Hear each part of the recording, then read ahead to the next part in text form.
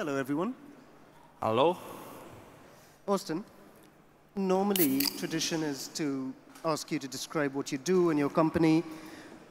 But I'm very curious. In every video I've seen of you, you're wearing exactly the same jacket. What is up with that jacket? Is it a lucky charm? Does it have DNA hidden in it that you print out? Some kind of lucky entrepreneur sweat in it. I've had this jacket ever since I guess I landed in the States, and brought me luck. And now every few months someone mails me a new one, but I still keep this old one. So stop mailing me vests in the mail. All right. So you're here because you do something very cool, which is print DNA.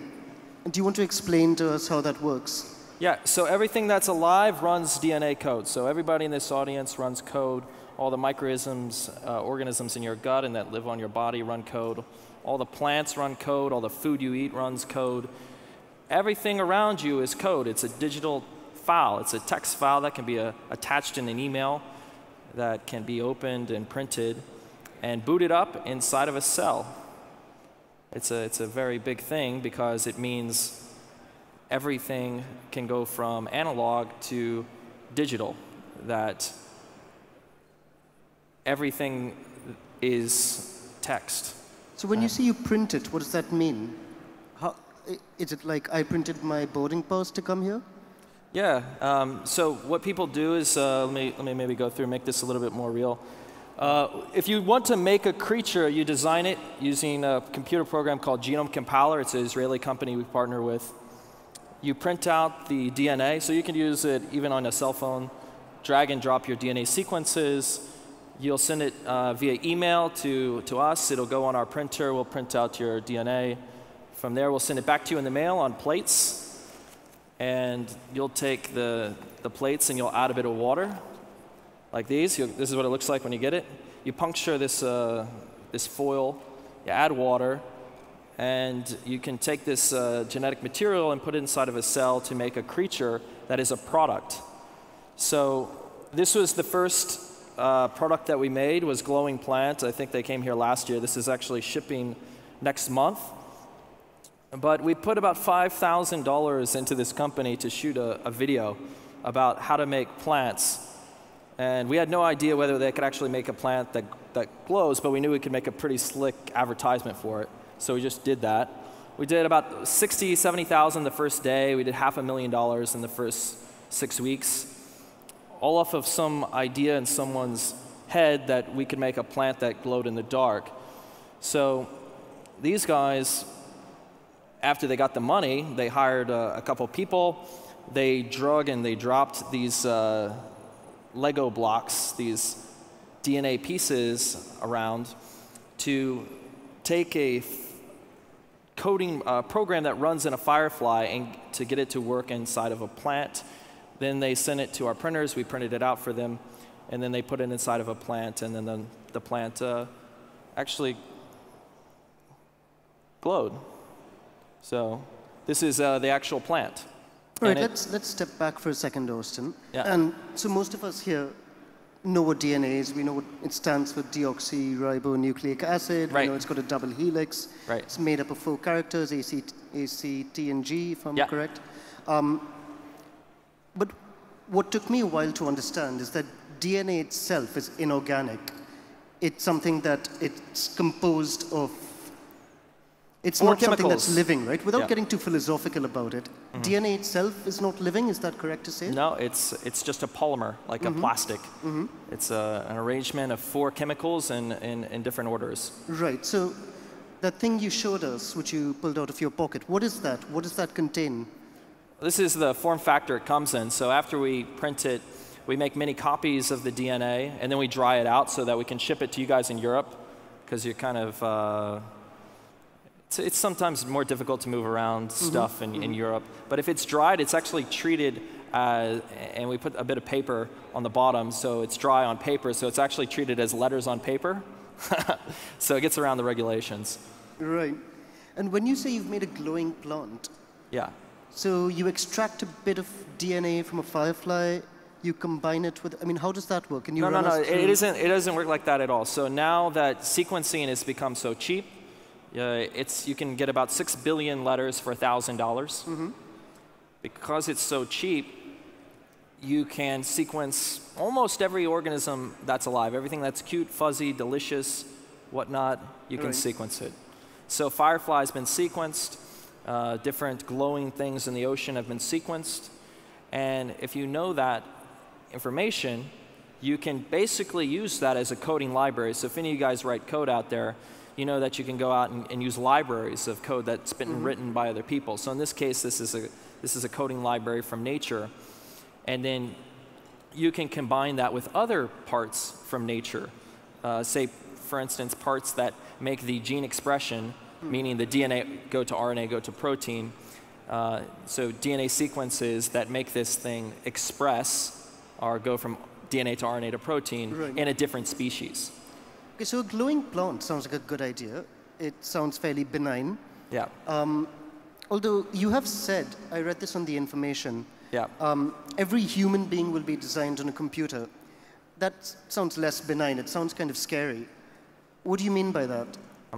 Maybe I got the baby? Right. So yeah, every human being will be designed on a computer. Some interesting things have been happening. IVF happened a long time ago. I think that baby is already an adult, like 30 years old or something like that these days. And very recently, the first child was born in which their entire genome was sequenced prior to the embryo being put into a human being. Okay.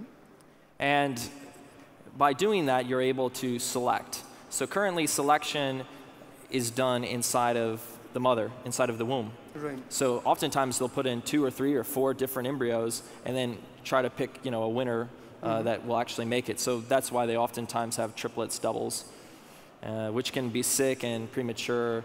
And then potentially, you can have DNA that makes you born and alive that doesn't make you last very long. There's many diseases in which you'll die within the first, like, say, 4 years.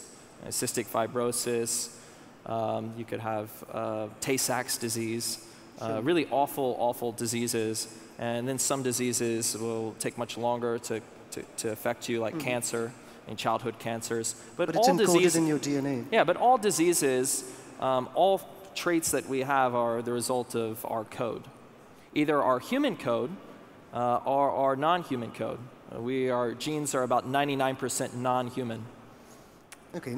So you're suggesting we would be able to make humans who could effectively last forever? Yes, yes. So aging is a disease. It is because we are running a program that's designed for us to die. Why would we have a code that makes us die? Well, old people get parasites that could be passed on to a younger population. But actually, more importantly, the male population, as it ages, mutates its sperm, and every 10 years or so doubles the number of mutations. So if you had people living 500 years, the species would be unable to replicate because you would have, just all these old people accruing that really couldn't produce very viable offspring. So it makes sense to start all over again. But when you can read the code and you can fix the code, that's no longer something that's necessary. So from the window of my desk in my office in London, I can see a building called the Francis Crick Building. They're still building it, the Francis Crick Institute, named for the Nobel Prize-winning discoverer of DNA. They've put $1 billion into it, includes building it, funding for research and so on. It'll have at least another 150 million every year. You're a guy in San Francisco, you've got a small team, you started a company called Cambrian Genomics. Why is it, or how is it that you came up with this idea that these guys with $1 billion, admittedly they haven't started yet? I mean, why is it that this is a big deal? How is it no one's thought of it yet? Well, it's hard. It's really an integration play, kind of like SpaceX or Tesla. There's no single great innovation in either of those companies. It's basically combining a lot of existing technologies. In our case, we started off with buying these off-the-chip cheap microarrays so we could produce Each one of these chips does about 100,000 different strands of DNA, about 100 letters long. So you can do roughly around 8 million base pairs per one of these chips. The problem is no one in history has been able to use this stuff. Most, maybe like 30% of it is just wrong. And then the other problem is it's all mixed up together when it comes off of these chips. Right. Our thing that's unique is that we were able to make the cost of DNA free by taking those DNAs off of those silicon chips after we made the full-length things, throwing them onto these glass sequencing chips. So this is the first two-part laser-bonded glass flow cell in the world. This allows us to recover DNA post-sequencing. So sequencing looks like this. We're basically looking at blinking colors. You know, when you're testing out whether transistors work or not, you use electrical probes. In this case, we're using 4 color probes to just look at the letters. So the colors represent, there's 4 colors, each one represents there's like one of the red letters. is A, green is T, and so on. And so you simply look at the colors, you know what each strand is, you know whether it's good or bad. The way this takes all the cost out of the production is because we don't fix things. Right. We make things massively parallel, and we don't fix them. So people don't realize this, but transistors used to cost $1 each. They cost $1 each because they were made one at a time. And the cost, even today, of fixing a single transistor on a 10 billion transistor wafer costs more than, one will cost more than the other, you know, 9 billion. It's easier to just buy a new set. Right. So what they do is after they make them, they test them. What's good, what's bad, then they dice the wafer, and then they sort them. There's no fixing involved. There's no one at a time involved. So we're able to make millions of strands at a time, sequence billions of strands, know what's right, what's wrong, what we want, where everything is, and then we use a laser to go and collect the correct ones. And it's very fast. So in a few minutes, you can print out about, you can fill one of these plates, which is about $38,000 per plate, current price. $38,000. Yeah. Which is before Cambrian Genomics came around. Now this is a few dollars. Yeah. So, and that's pretty amazing because we're now almost at the point where the writing and the reading of the DNA is the same cost. Right. And when you can read and write DNA for the same cost, you can really treat every living object as a digital file that can be shared and distributed and rewritten. So if you look at our code, it's really, you know, so to take a step back, I mean, what does our company want to do? What our company wants to do, it's very simple. We want to change everything that's natural and make it synthetic. That includes humans, plants, animals, everything, because synthetic form can be much better. Nature doesn't have DNA laser printers. They can't rewrite things. They can't refactor things in software. And we can now. So we'll be able to rewrite everything that's alive and improve on it. So I'm sure you've been asked this question by everybody whom you've told your idea to. Have you considered the moral or ethical quandaries of this? Is that something you think about? Yeah, sure, why not? Why not? But yeah, I mean, this printer is probably more powerful than a hydrogen bomb. It has the power to create and destroy entire worlds. So you probably don't want to put one in every home. Right. So I think this is going to be a centralized service forever. And the creatures like these Chickasaurus rexes, we probably don't want to, you know, let anyone make those at their house, right? But you've made it so cheap, you've essentially made it so that anyone could make it, right? I mean, anyone with a reasonable amount of capital. Yeah, it really. So what's really awesome about this is anyone that has a mobile phone and Bitcoin can design, you know, creatures. Right. No, so I'm trying to understand the. I'm trying to reconcile those two aspects. The anyone with a mobile phone and Bitcoin. Do you take credit card? You have a credit card. That's fine too. Good. So anybody with a mobile phone and a credit card, which I assume is most people in this room, yeah, could make a Chickasaurus Rex. Could make the DNA. Now, would we Right. want to send them Chickasaurus DNA? Probably not. We probably don't want people making Chickasauruses So in their, you in their keep the home. printers. Yeah, and we'll also keep the creatures. So what do we get? We get the DNA. You get videos of your creature. You don't get the real creature. Right. All right, so let's go back to the glowing plant. What are the other applications you've made so far? So the next two, first of all, after we did glowing plant, we got banned from Kickstarter. It was one of the more successful campaigns of all time, but we were banned, and they banned all GMOs because they're a bunch of, hipsters from New York, and fuck them. So we started our own Kickstarter, and it's called, it's Kickstarter for Creatures. Okay. It's called Creature Creator, and it's a program for consumer product companies. So the first one was glowing plant. The second one we're launching is called Petomics. I don't know if I think I have Petomics back here somewhere. Oh yeah, here we go. There's Petomics. Pedomix? Petomics. So you can make your pet's poop smell like bananas. Do you want to explain? Yeah. So actually, probiotic dog food is a multi-billion-dollar business, and a decent percentage of all pet food sold in the United States, at least, has living bacteria in it to improve the digestion of the animal. All we did was we bought a bunch of mice from a pet store. Mice? Mice, yeah. I rented an apartment and filled them with the mice. And then we took this construct. So this is a team at MIT. They actually raised a bunch of money, incorporated a company called Ginkgo Bioworks. They abandoned this project, but I decided to bring it back to life. But this is the construct. When you say things like bring it back to life, that in the context of what we're talking about. Yeah, it really brought it back to life. Yeah. So this was the construct that they built, and they sort of abandoned it because they thought it was a funny, stupid, haha, you can make your fart smell like banana. That's stupid. Who would want to do that? Right. I was like, well, I would. So because it's now all digital, all I had to do was pull this sequence off the internet and print it out.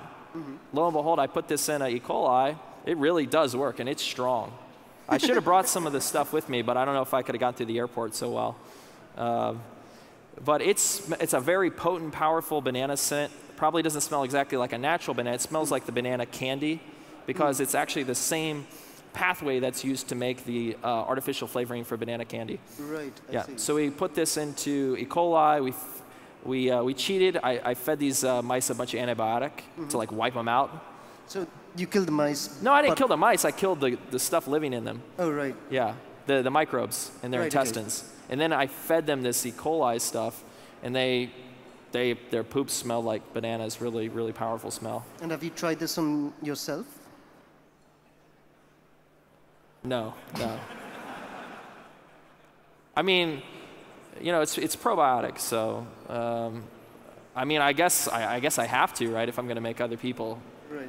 I got to do it myself. But you haven't yet. But I'm not fearful of it. I mean, I have a bunch of it in my office that I show to people and try to get them to drink it. Right. I don't want to be the first one. I suspect there will be questions. Yeah. Quite a lot of them. But before we throw it open, one last question from me. So we've discussed glowing plants, banana poo, and designing babies. Yeah. All of which does still sound like science fiction, even if the glowing plant does exist. What does Cambrian Genomics, what does what you're doing mean for me, for the people in this room, today, right now? What does it mean for us? It means every living thing, the food that you eat, the things you taste, the pets that you have, the insects that you see, even the air you breathe is made by the microorganisms and the plants on the surface of the earth. You're talking about the demonetization of things that are expensive, that are made through dirty, costly, synthetic chemical processes being made biologically. What sort of things?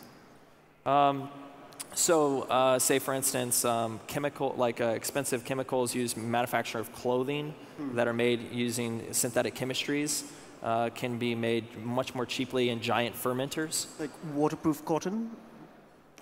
Really, anything that you can imagine can be made using biology. And what's really probably more exciting than anything I've talked about today is living metal. Living better? Yeah. How so? So now everything that's alive, maybe, I don't know, I think it kind of looks similar. And the reason it looks similar is it's all made out of the same stuff. Everything that's alive on the planet is made of 20 components, 20 amino acids. Okay. The proteins, that's what all this is. So this isn't DNA, this is proteins. Our bones, our fats, they're all organized using these proteins. Because we are at the point where we're now capable of writing full genomes, we're able to expand the code, meaning we're able to have more than 20 amino acids, meaning we can have metals incorporated into plants and animals. Right, I know I said that was my last question, but I'm curious. To extend your analogy of moving from analog to digital, of coding human beings, just living things, computing is digital, and then over time, as we connected them, eventually we connected a lot of computers. Is there a way to connect human beings? Yeah. So there's a field called optogenetics, which allows, it's actually genes from algae. Okay. They open and close their pores in response to sunlight. And so those have been taken and put inside of human brain cells. And so you can shine light on the human brain cells, they'll open up, salt content will change, and it'll fire an action potential. So you can turn brains on with light. The next step will be to take the firefly pathways and get cells to create light in response to firing so that we can both read and write the brain. So create thoughts, but also read thoughts. You know, I honestly have no idea if what you're saying makes any sense. Who controls and monitors your work? You could definitely build a hazardous, yeah, you could absolutely. I mean, Ebola is only 18,000 base pairs. Sorry, Ebola is? 18,000 base pairs. 18,000? Yeah, I think smallpox is similar size. And for the sake of comparison, a human genome, 6 billion, right? Right. So creating like really harmful viruses is... So who controls or monitors your work? Huh? Who controls or monitors your work? Currently it's unregulated, completely unregulated. How long do you expect it will stay that way? It's been unregulated for 40 years. There's an industry group that of about 6 other companies using older methods.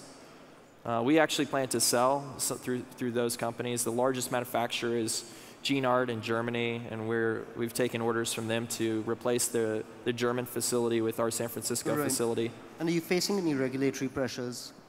Say what? Are you facing any regulatory pressures? No, not yet. Not yet. Hi there. I brought this along. Oh, thank you. Which one would you like? Which one looks good for you? We've had that one. Yeah, we've had and we'll have 2 more. All right, wonderful. Which one would you like? This one? Yeah, this one. Yeah. Hang on, we'll highlight it. Go for it. All right. Okay, how long does it take to grow or print DNA and get shipped to Europe with a smiley face? Yep. Okay, so it takes 2 days to make the DNA. It takes 2 days to read the DNA. It takes 1 day to print the DNA. And it takes 2 days to amplify and assemble the DNA. And then it takes another 2 days to resequence. So you're looking at around 10 days. Right. Okay. But in 10 days, you're not making 1 strand. You're making thousands to millions of strands. Sorry, actually, before we go on to the next question, once I get that, if I've ordered it, what do I do with it?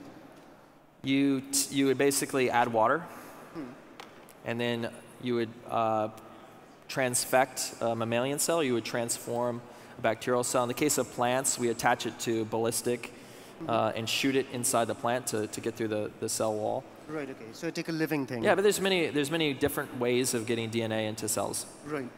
And that actually brings us very nicely to the next question, which is, you can see this, right? Yeah. Yeah, you have to choose one to highlight it. Oh, right, okay, this one. Sorry.